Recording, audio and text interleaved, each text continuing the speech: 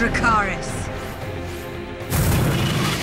Things need to be shot faster and they need to be turned around faster. And this whole journey of Game of Thrones has been one of figuring out how to rise to that occasion. We're pushing the boundaries here all the time. All eyes are on us, and we're trying to do things that nobody's done before.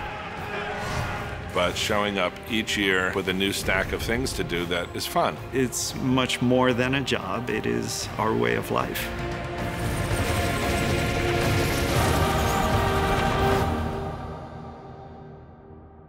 There's a lot about working on a project like this that's like joining the circus. We move 10,000 miles away from home and we put up our tent to put on our little show, and then we tear the tent down and move it somewhere else. We have 4 supervisors on the ground with us starting out.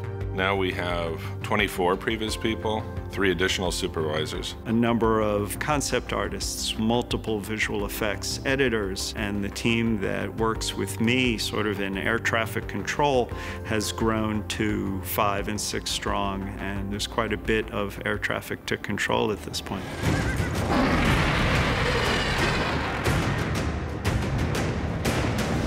The biggest challenge for visual effects is defining what the workload is.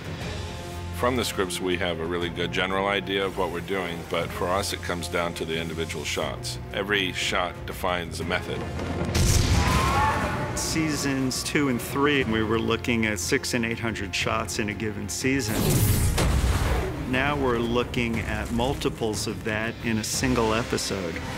It's a remarkable demand on our team.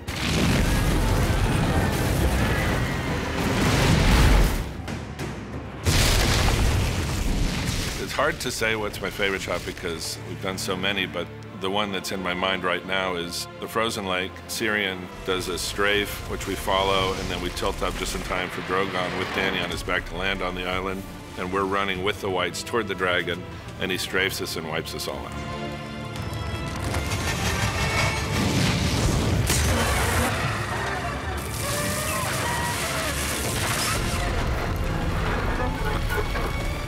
Viserion death, that was an amazing moment. We're contributing what is effectively a character in the show that needs to behave in a way that elicits an emotional response from the viewer.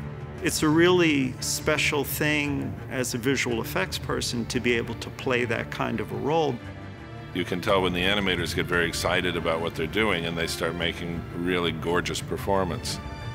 When the Night King puts his hand on the dead dragon and the camera's scraping right along his scales, I mean, all of that had to look absolutely real. What I'm going to miss the most is the daily creative exercise. I'm not kidding, we've done more than 10,000 visual effects shots.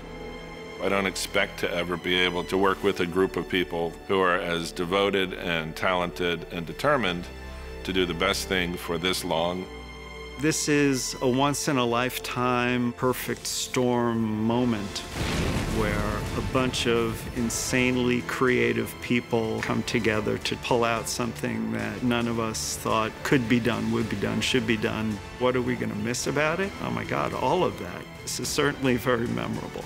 I don't know what the emotional impact's going to be when we finally deliver the last shot, because I've been 100% living the show year-round for 5 years.